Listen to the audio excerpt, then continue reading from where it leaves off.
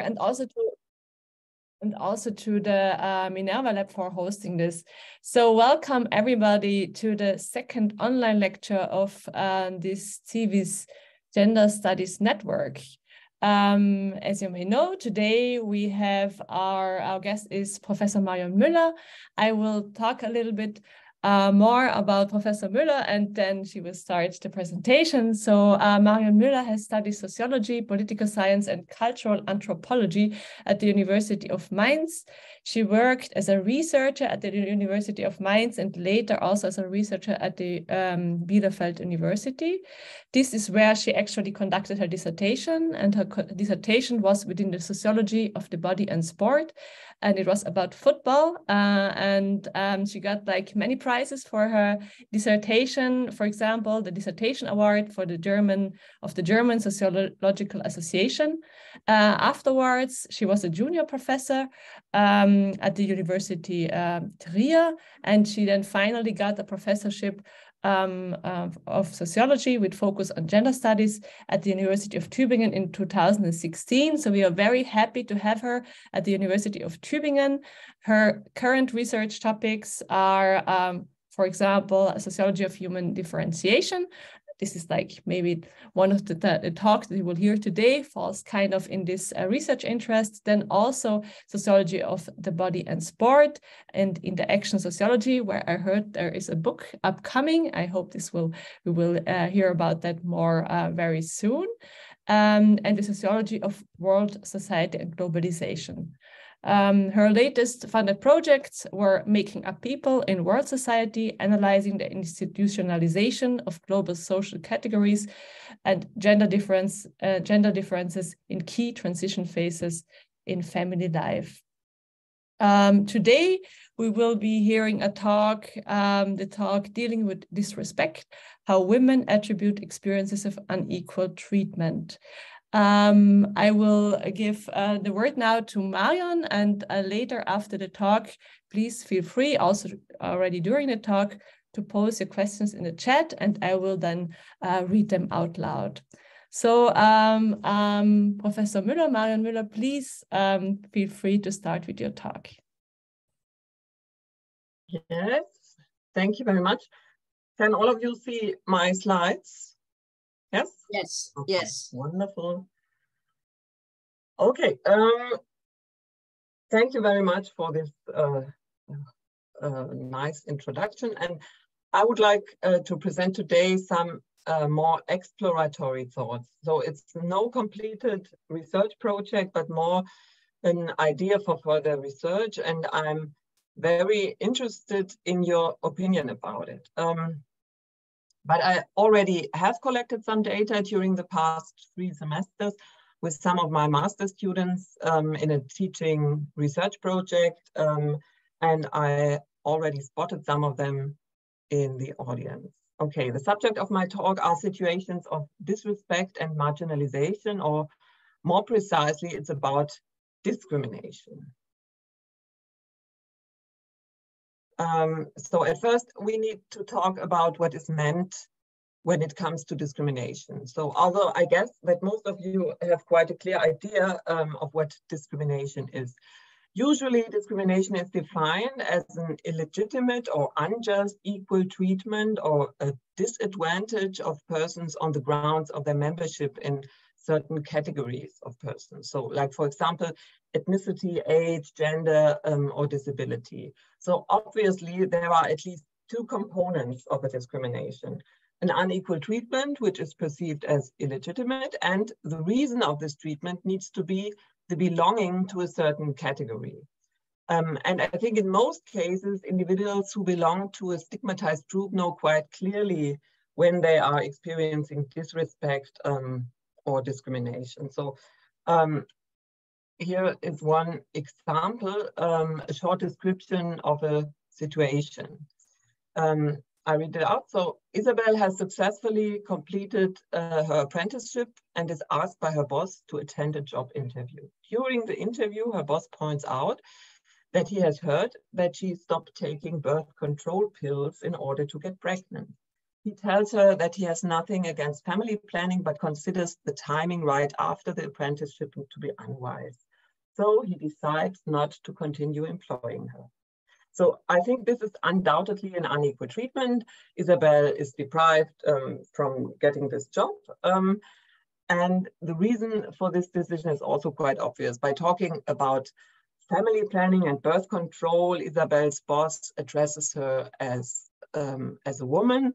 And because in our society, family and career are incompatible only for women, so and she does not get the job because she is a woman. I think it's clear. But besides this kind of incident, there are a lot more ambiguous situations when the reason for a certain behavior is not obvious. Respectively, there could be other grounds for discrimination. So maybe I've changed the situation a little bit. Isabel has successfully completed her apprenticeship and is asked by her boss to attend a job interview. The interview goes smoothly. The boss does not ask about her family planning. In the end, however, Isabel does not get the job. So the question is this discrimination? I assume if we don't know the motive of the boss, it depends on Isabel's perception of the situation. She has to make sense of her boss's decision, and only if she feels unequally treated and sees the reason for this in her gender, I think then it is discrimination. But it is also possible that she doesn't see any connection between his decision and her being a woman a woman in reproductive age and who may soon have children or something like that. And then I think it's not so clear whether it is discrimination or not. We can see in order for an action to become perceived as a discrimination, certain assignment processes are required. And these assignment processes, they have their origin, at least I think they have their origin, in certain collective stocks of knowledge. And there has to be a whole series of interpretative processes through which an unequal treatment becomes discrimination in the first place. And these processes I'm interested in. So the questions are how to know to which ground to assign an unequal treatment. People usually have multiple belongings. They are women of a certain age with a certain color of skin, maybe they have an impairment and so on. So which of your different characteristics or memberships should be taken into account as explanation for certain kind of behavior? And what factors do influence one's sense-making processes of experience these unequal treatment? And maybe another question, what factors make one interpretation more likely than another? Yes, these are the questions I'm dealing with today. And I want to stress that I'm not interested in the subjective processes of mind, the intra-psychic processes, but as sociologists, the sense-making processes need to be communicated and make social recognizable. And another remark in advance, please do not misunderstand this in the sense that it is about denying the members of marginalized groups are discriminated against. I'm more concerned with the question of the conditions under which they are able to recognize this and to create plausibility in a way that is also comprehensible to others, these situations of discrimination. Okay, after this long introduction, sorry for that, but I think it's a little bit complicated. This is the outline of my talk. I start by describing briefly some of the sociological research on discrimination and try to find an appropriate definition. And I also want to say some words about the grounds for discrimination, for example, gender, race, and so on. And next, I present some empirical data interviewed with women who tell about situations when they experienced disrespect or felt treated unequally. And at the end, I summarize some of the results and want to tell you about ideas for further research.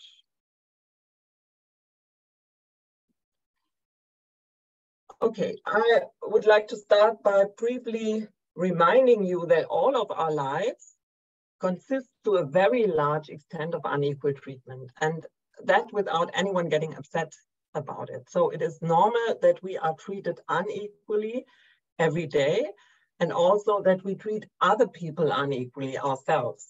For example, yes, while you freak out with joy over a scribbled picture of your 2-year-old son, no one would probably want a qualitatively similar picture painted by me.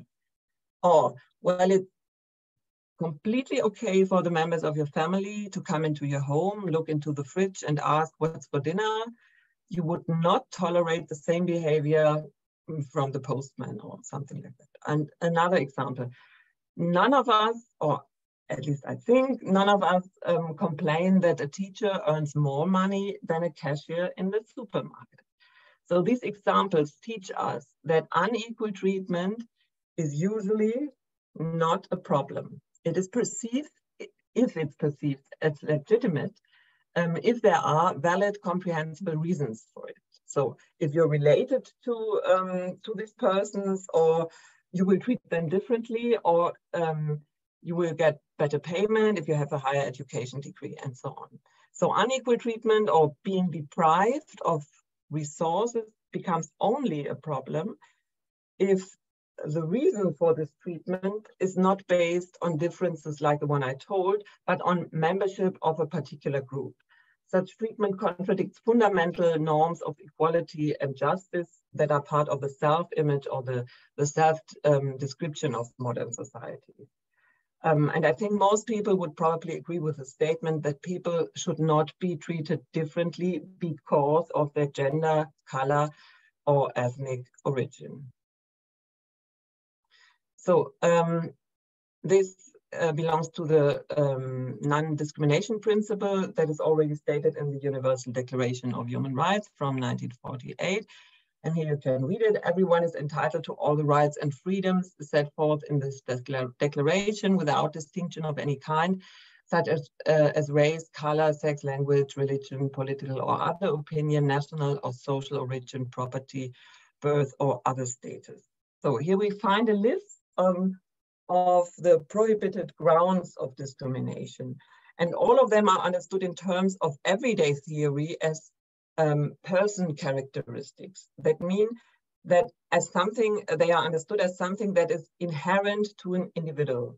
But from a sociological point of view, sex, gender, race, and so on, they are not simply given characteristics, but they are the result of complex interactive construction processes which have to be accomplished by the people involved.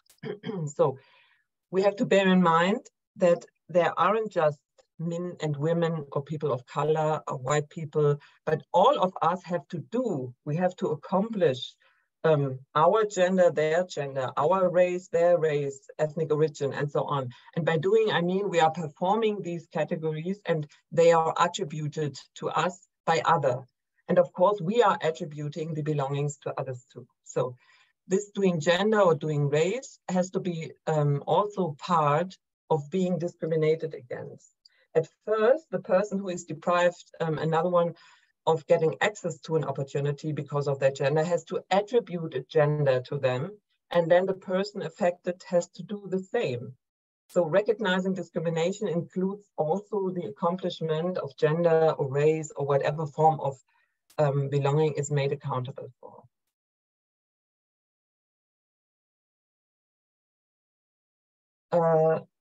In traditional inequality research usually does not take this into account. Instead, usually they do something like that. The income or education degrees are correlated with these characteristics, and these characteristics are treated as innate features, just as in an everyday world perspective. And there is also another way to survey discrimination that is just to ask whether one has ever experienced discrimination because of their gender or ethnicity, and just to count the number of people who say, yes, this is another way, like the research is done. But the sociology of inequality is usually not interested in asking how people identify an incident of unequal treatment as discrimination and how they recognize the reasons for its stigmatization, if it's not explicitly told. And they are also not interested in where this knowledge comes from. If at all, there are studies from social psychology about the subjective perception of discrimination and the inherent assignment processes, but they are focused on the intrapsychic processes, and that one I'm not interested in because I think they have to be communicated, and you have to be possible to, it has to be possible to observe them. So in my considerations, I follow on from work by Michelle Lamont about racist discrimination. And like her, I assume that the attribution of unequal treatment to certain memberships always takes place against the background of existing cultural repertoires. That means that individuals make use of existing tools in a society to understand what is going on and what is the reason for an unequal treatment. And at the center of these repertoires are the rights and demands of different collective actors for inclusion that are considered as legitimate in a certain culture. And it also includes the political identities and ideologies of emancipation that go with them. So in the next section, I will present some data from interviews with women who we asked if they had ever been treated unfairly, and they were asked to describe the situations. The interviews were conducted by master students as part of a teaching research project at the Department of Sociology at the University of Tübingen. And I think some of the students are also with us, and maybe they can tell us about it. The interviews were conducted in German, so I had to translate them for this talk. And the names of the persons, of course, were replaced.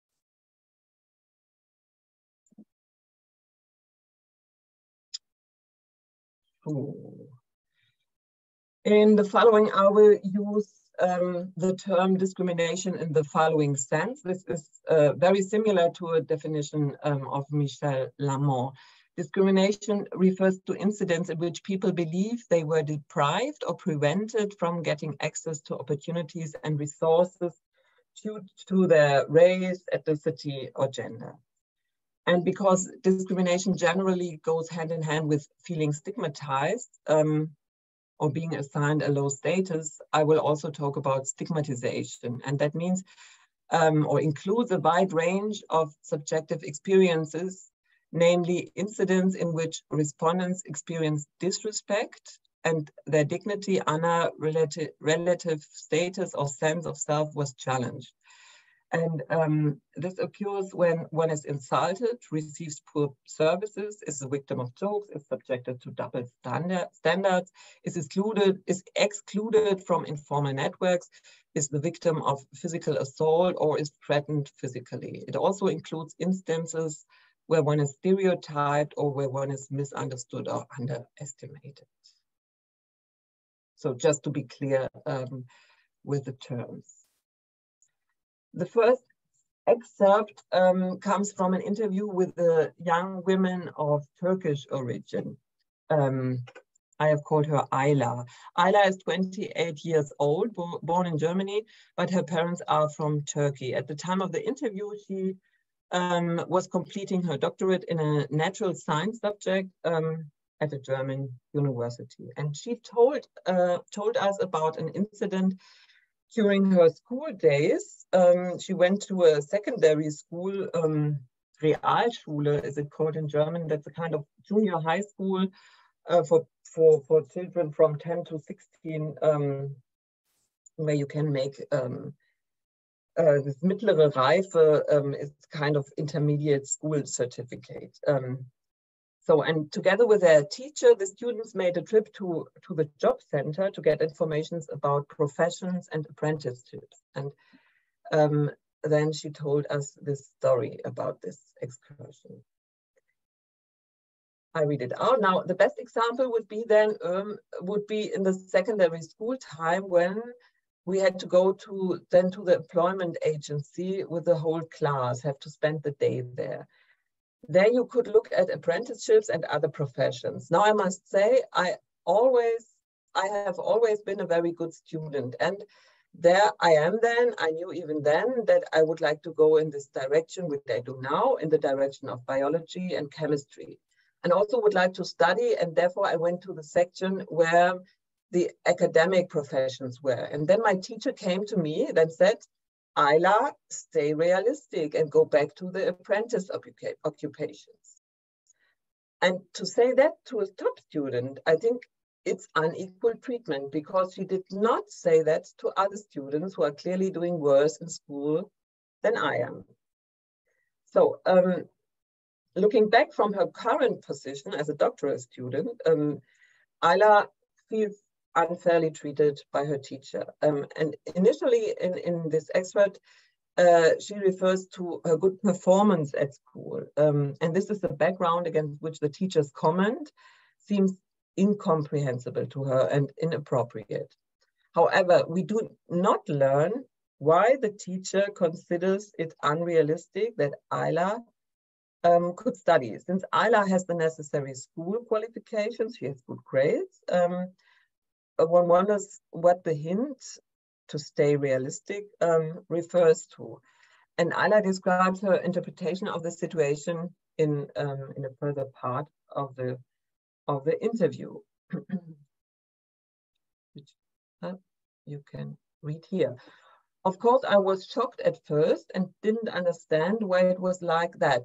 At that time, I wasn't as self-confident as I am today, so I kept quiet and talked to my parents about it, who of course supported me very much and said, she's crazy, the teacher is crazy. And I don't know what she was thinking, because exactly I had her in 3 courses and I got an A in all 3 courses, so it wasn't understandable. So in this situation, at that time, Ayla was not able to ask the teacher or what the teacher meant, but responded with shame. Only in the interaction or through discussing the situation with her parents, she was able to make sense of the teacher's statement and made the person of the teacher as an individual accountable for it, not saying that she's crazy. And later on in the interview, after further questioning, Ayla presents a different interpretation of the situation, which she has apparently only developed several years later.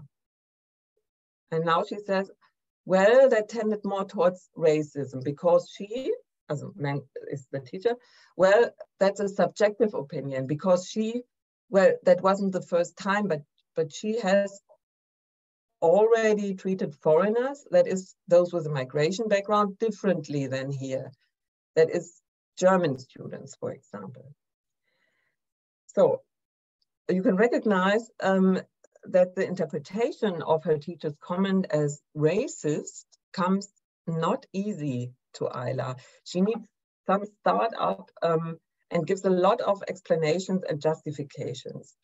And she still stays quite vague in this explanation, and it's hard to say what is meant by her reference to a different treatment of foreign students, because it cannot refer to a disadvantage in grading. She had already said that she had A's in all subjects with the teacher in question. So, and moreover, it's only many years later, in retrospect, and from a different position in her life, so to speak, that she comes up with this explanation. So why does it seem to her retrospectively sensible to account for her ethnic origin? And please don't misunderstand me. I do not doubt her explanation. And we don't know what the teacher at that time really meant, and it doesn't matter for our question here. But I want to ask, why does she choose to make this attribution now? And another thing is, I think it is quite interesting that it does not even occur to her to assign the teacher's comment to her gender. Ayla does not seem to think for a moment that her teacher's remark might not, or at least not only, has referred to her Turkish origin, but also to the fact that she's a girl, and therefore more likely to pursue a career as a wife or mother than as a university student. But instead, her migration background seems to have a greater explanatory power to her from her current point of view in her life course. And I think we can assume that she has had further experiences of racist discrimination since then, and now also interprets past experiences accordingly. But there are also two additional possible explanations. Maybe we can assume that in Germany, gender differences, at least at her age, 28, are no major inequality factor. She's not married yet or has any children. Therefore, experiencing gender inequality is yet to come. And another explanation would be the comparatively weak feminist movement in Germany. In public coverage, feminism is not nearly as popular as the anti-racist movement. Okay, now I would like, at least very briefly, present another case. This is the case of Maria, or let's call her Maria. She's a woman, 40 years old, has 2 children. She comes not from Germany, but from another European country. She has a PhD and a venia legendi in a natural science subject and is employed as an akademische Rätin at a German university. An akademische Rätin, that's a title for an office holder. Maybe, I don't know an English word for it, maybe it's similar to assistant professor. Yeah. So the situation she told us about is that she applied for an appointment as APL professor. APL professor, that's a kind of extraordinary professorship without a chair and without any research assistant. And she applied for this APL professorship at the same time with a male colleague. Okay, and now she told us, we both, her colleague and she, habilitated in January of this year. And then both of our cases were discussed in the faculty council meeting. And the problem is that the criteria are not clear. Our two cases are exactly the same on paper, but then the meeting came and they voted for him first and many abstained. And then in the end, he was appointed APL professor by a majority vote. After that, it was my turn and I got a no. Well, there I feel unequally treated. I can't say whether it was because of my gender or because I'm not from Germany. And in the further course of the interview, she explained the circumstances in more detail, how it came about. So she told us that after habilitation, one usually has to wait 2 years before applying for an APL professorship. But then she heard that her colleague had applied, and so she applied too. And then I got emails from, yes, with pushbacks. No, don't do that. It doesn't work because it's too fast. Wait a bit. And I wanted to know, why do I have to wait? But he doesn't. But they couldn't really say that. Never. 15 minutes before the faculty meeting, I got an email from the faculty spokesman. He said, please, wouldn't you better not do it? So that's bullying. And her colleague, he didn't get this pushbacks. He always had a little push. I had a little pushback all the time. And I pushed for both of us. And I did meetings with the faculty spokesman for both of us. Anyway, in the end, someone thought, no, she should wait a bit. And that's why, yes, I have the impression it has to do with gender. That's the only thing that's not the same, that I am a woman, he is a man. And he's from Germany. I'm not. So you can see Mariah, she struggles making sense of the whole situation and the voting result. She tries to understand her experiences at this German university, but it is difficult for someone who has not been socialized in the German university system. So she is lacking insider knowledge and on how to prepare certain career moves at a German university, or maybe even at this particular university. And she's also aware that she don't know how to do this. So, and this is also, I think this is also the reason why she is insecure what to blame her defeat on. Is it because she's a woman or because she's not from Germany?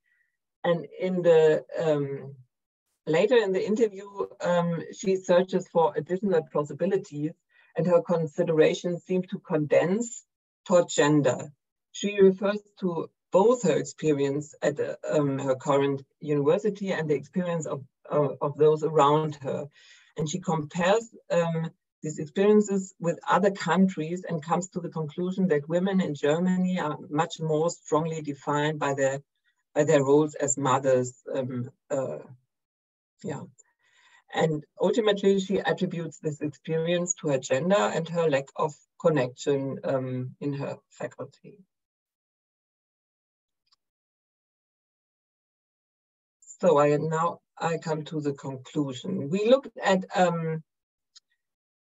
these two situations or incidents in which people believe they were deprived or prevented from getting access to certain opportunities and resources due to their belonging to a category of person such as ethnicity or gender. The starting point was the question how the affected persons made sense of such a treatment if it's not made explicit, and how they attribute it to a particular characteristic of their own. So this is not about direct and open forms of discrimination, but about more ambiguous and disguised situations. The focus of this talk was the uncertainty of the affected people to find appropriate and comprehensible interpretations for such incidents. So this is about, at the end, I think it's about defining reality and confirming these definitions of reality. But what reality is or is perceived as such is sometimes not so sure and can change during your own course of life. Another, if you think of Didier Eribon, for example, he has long interpreted his own life story primarily from the perspective of a gay man, and he understood his sexual orientation as the crucial criterion. And only after the death of his father and his return to Reims did he come up with the insight of explaining his experiences also as a result of his social background. But now to both of the cases I presented before.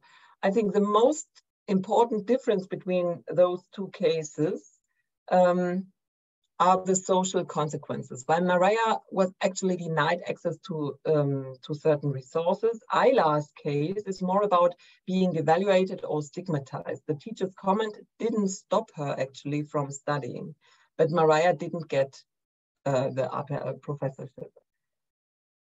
Nevertheless, there are more similarities between the cases. We saw in both cases that the women struggled to make sense of their experiences. Both of them had to talk to other people to understand what had happened or to corroborate their interpretation of reality. Ayla had to ask her parents, and Mariah talked to her husband. And he's also a professor in her subject. I didn't tell you that. So I think this is the first result. The attribution and interpretation processes that are part of discriminating in these discriminating incidents are intersubjective and are the results of negotiations with other people, more trusted people like family members or good friends or something like that. And the second result is that how people were making sense of their experiences depend on their former experiences and knowledge. And these are these cultural repertoires. Only through a certain kind of background knowledge, the affected persons classify an experience and make sense of what happened. And at the same time, it also makes certain explanations more plausible and obvious than others. And these cultural repertoires can also vary according to age and your position in society.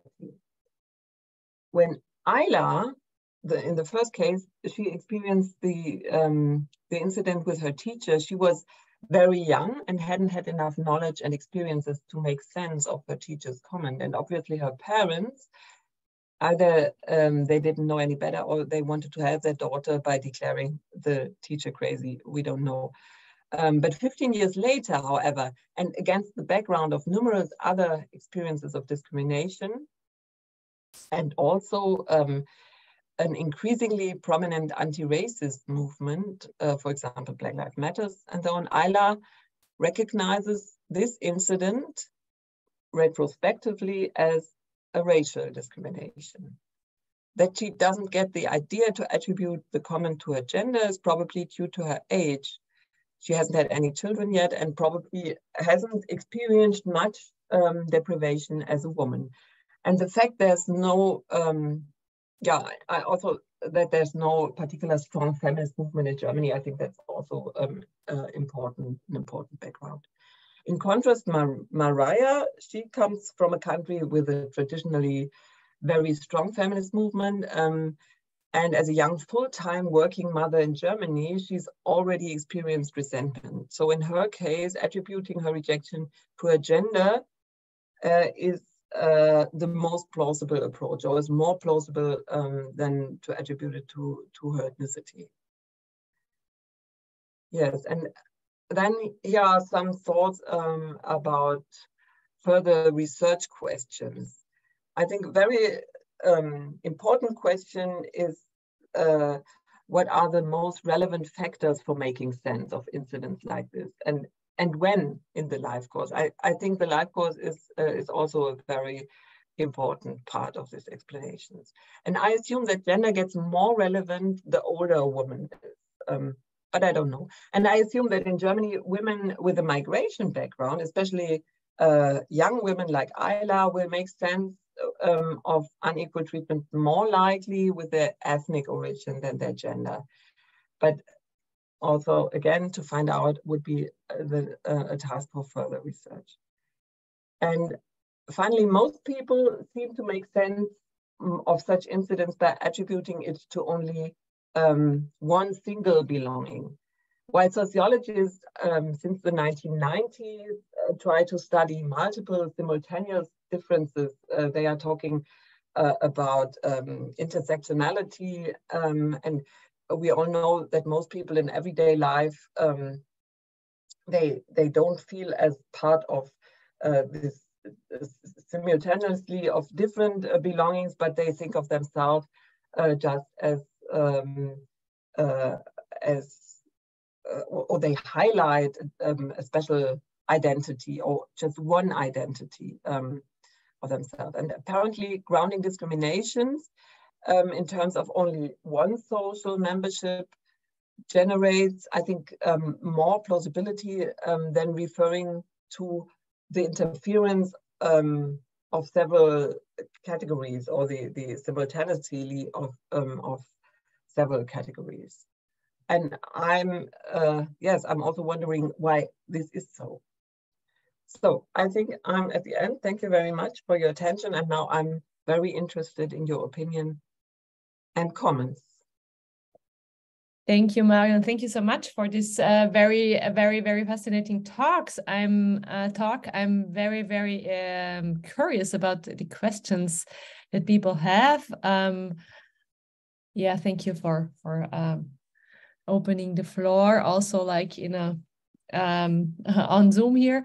So I actually was wondering, of course, you can imagine I would be interested in an intersectional approach. So I was like, yeah, this is actually, why did you, actually it's two things that I found very interesting. So first, that I can imagine that they rather chose one category to frame the discrimination.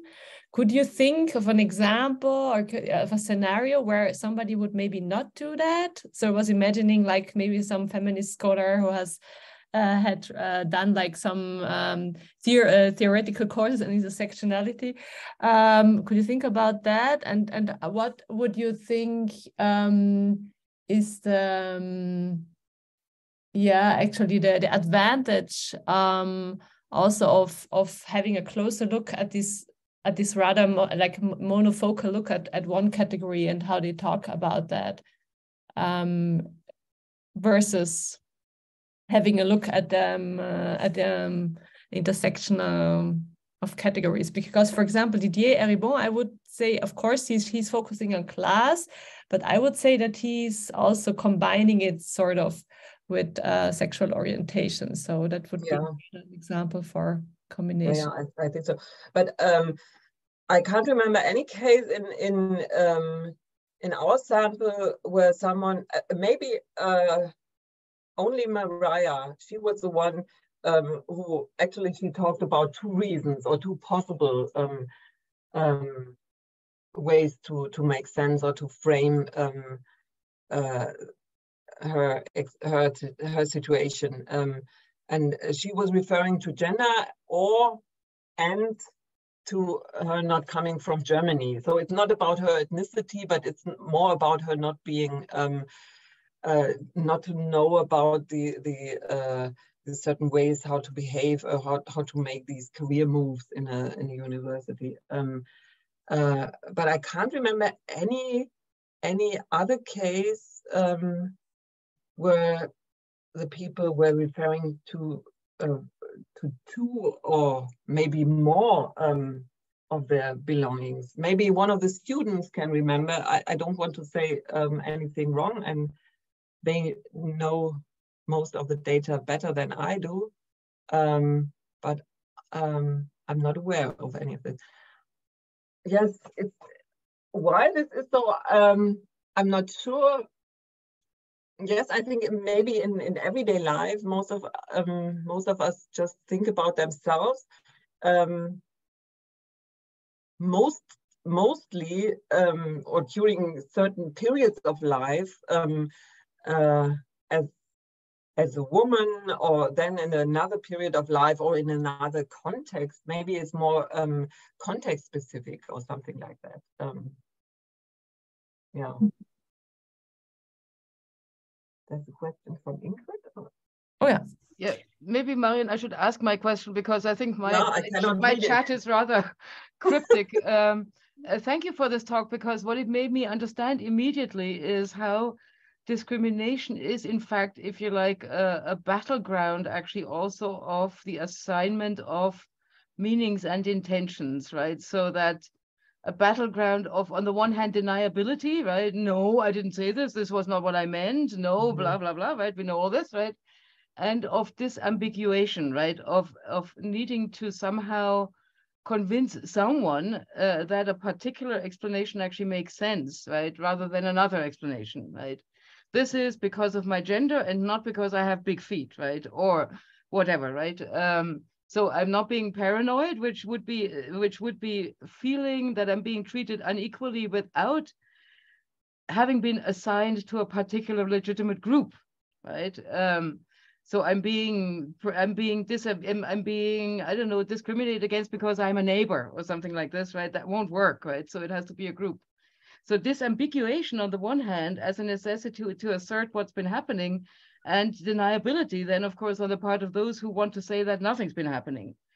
And I wonder whether what you've observed might not be a function of that, right? That handling two or more categories in this kind of battle for meaning, right, would actually not be helpful, right? Because on the one hand, it would make things even more complex. It would certainly enhance the possibilities for deniability, right? If you can't even be sure what exactly I've been discriminating against, how can you be sure that I've been discriminating at all, right?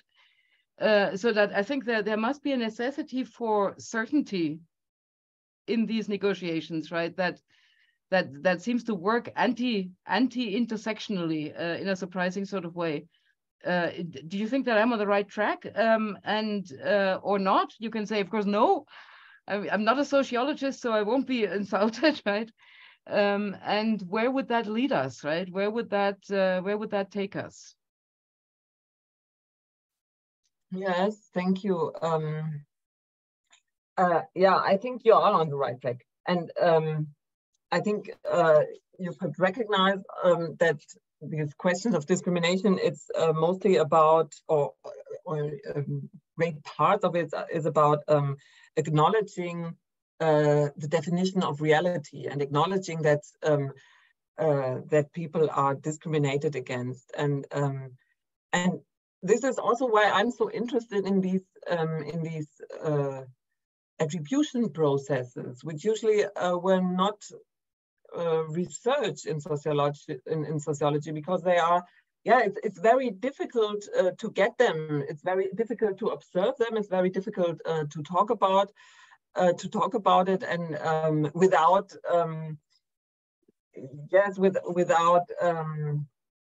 putting in question if it's right, or it's a very big problem not to get in these discussions. Was this right? Was this wrong? What happened? What did really happen? No one of us can say what really did happen, and I think that's not the question. But it's or maybe it belongs also to this kind of personal battles or something like that. Yeah, but the most important part, I think, is for this kind of research, is to help people to make comprehensible to others that they are discriminated against, and maybe also why it happened. And yeah, and there are other questions, but I can't read this. Yeah, Katrina Blindo would like to ask the question herself, so I will let her talk. Yes, hello. Thank you for the great presentation. And I want to say I'm very delighted that you're engaging in this research. I'm conducting a PhD about sexual harassment. And the field is full of all these speculations about measuring mistakes, because it's so difficult to get an objective measure of who has been sexually harassed, how to define it, and who gets to determine it, and so on. And there's, I think the field is ripe, and the whole discrimination field is ripe for some more qualitative research that really looks into the process where people themselves determine this. I was wondering, now comes the question, first the praise, then the actual content. I was wondering about your Ayla case. I was thinking, because you're speculating about why she didn't activate the gender category more, because she says it's a female teacher. I think women maybe don't really expect gender discrimination to an appropriate degree from other women. We still kind of have this imagination that it mostly comes from men, or that discrimination always comes from the other. Like we are also having a bit of a difficulty acknowledging that people who are racialized themselves or marginalized themselves, on grounds of ethnicity, also are racist towards others, and so on. We always think it's a privileged group discriminating against the other. So I think people still have difficulties doing that. And the other thing is that this is very important in my research that I try to defend right now, is that we also see the whole situation in the context. The same behavior in a group with a different gender composition will not be experienced as problematic, maybe, as it would be. You know, being the only woman around men is a completely different situation, and many men and all women will be aware of this than being a woman among 3 women and 2 men. So I think, and then again in this Ayla example, you know, it would be highly relevant for her if there were other girls going to the academic kind of section, or if it was only boys. I think people are much more aware of complex situations, and they take it in immediately, and they evaluate other people's behavior based on the whole situation. It's not one sentence that somebody said. It's a specific person of a specific racial gender identity in a specific context. You know, we're aware of who else is witnessing it. How I think it's the whole complex that goes into the interpretation. That's at least where I'm in the process. I will have to write this up for my thesis, so I'm very much in it right now. But thank you very much. I was talking a lot, and yeah, just that's the thoughts that I would like to share based on the material. Yeah, thank you very much. That's a very good idea. I haven't thought about it.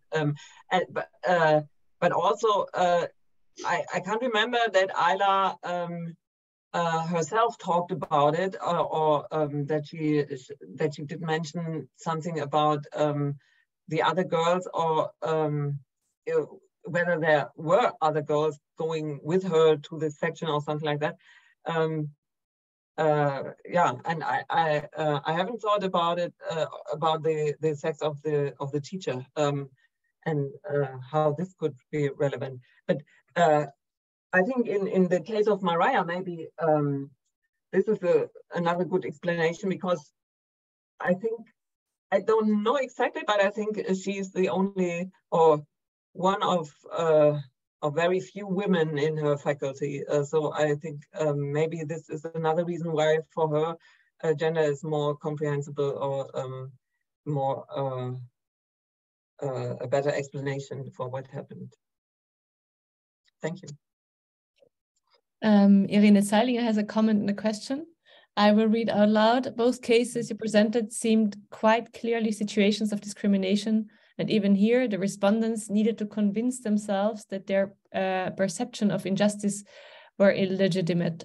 Have you seen differences in how the respondents made sense of more ambiguous situations and gray zones?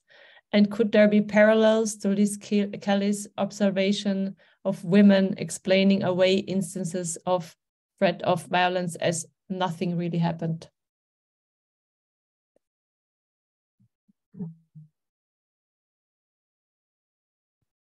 I start with the last one. I can't remember that we have situations where women explaining things away. We had some of this sexual harassment situations in our first data, but not in the interviews. At the end, it was yeah, we had to think about why this doesn't come up. Maybe it was because of the question and how the question was asked. So no, not really. And what was the first part? Have you seen differences in how the response made sense of more ambiguous situations and gray zones? No, I think that was, we only ask about ambiguous situations, or where no one explicitly told what the reason was. So we were only interested in these ambiguous situations, and there was all about these gray zones. Okay, thank you. And then 1 or 2 last questions from P. Alejandra Navarro. The person writes, the thing is, I think we have to remember the issue of power, and in this battle of meanings, some groups have more power to determine the official discourse, the discourse from which we'll do the interpretation of a particular scene or scenario.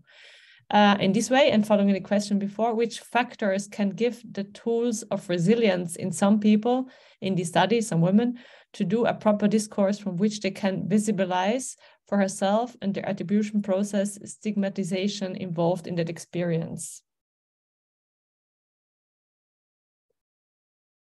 Yeah, I don't know, but I think this is a very important question, which would be a kind of follow-up research or research in more deeply researching this this topic. Yeah.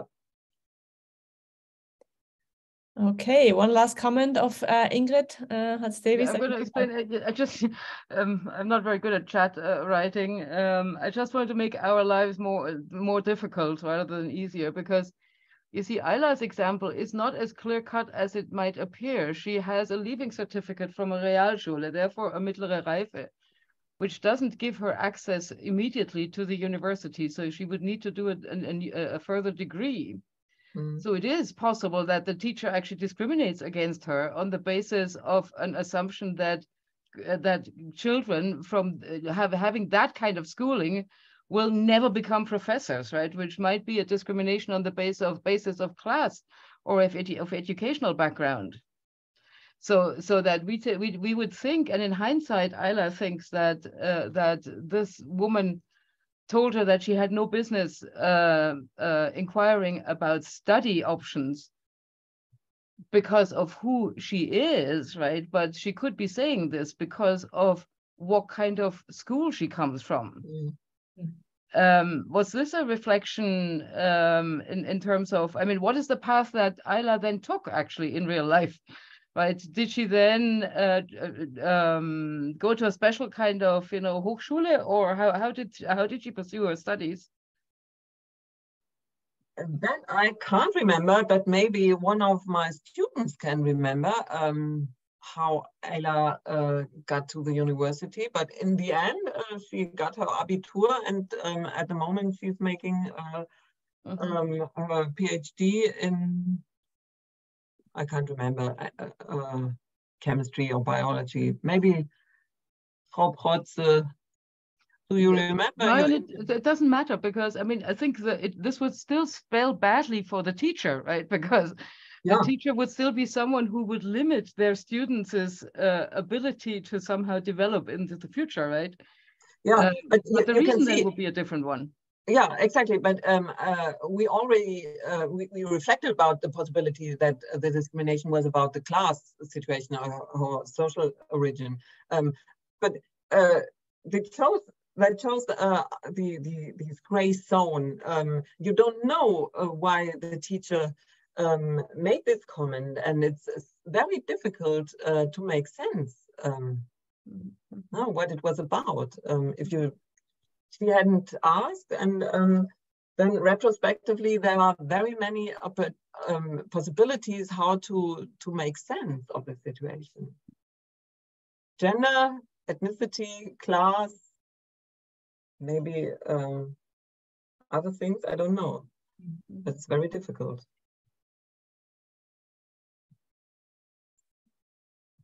Okay, so we're unfortunately running out of time. Thank you for the presentation, dear Marion, and also for all the questions and for answering the questions.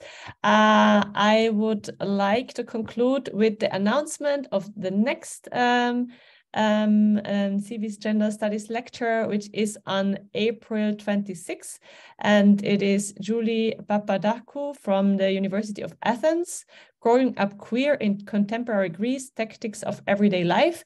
So please dial in again, and I'm sure it will be a very interesting lecture also given by Julie. So have a beautiful, wonderful evening and all the best, and hope to see you soon. Bye. Bye-bye. See you next time. See you next time.